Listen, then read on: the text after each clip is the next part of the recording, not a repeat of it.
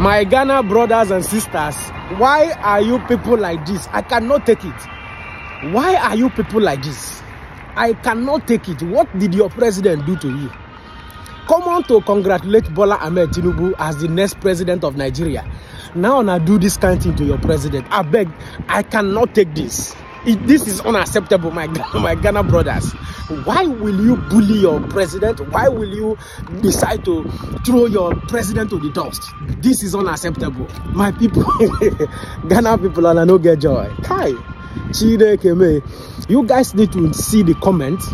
You guys need to see what Ghanaians said to their president the moment their president congratulated Bola Tinubu over the controversial election result that Professor Mahmoud, professor is becoming almost meaningless now in the Nigerian state because professors are being used to rig election.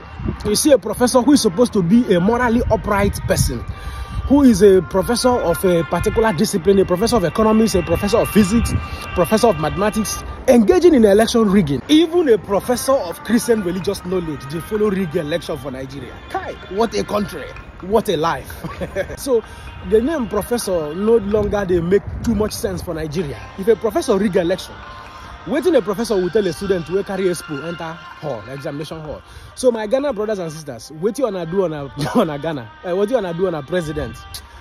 He plenty. He shocked me. He shocked me. I beg, wanna see what Ghanaians did to their president after he congratulated Bola Tinubu. I beg you. This one reads, no Ghanaian has sent you to congratulate the winner of a rigged election. Chai, this one loud though. Chai. This one reads, birds of a feather flock together. Ampa, Ghanaians have not sent you. Chai, my Ghanaian brothers, make on explain.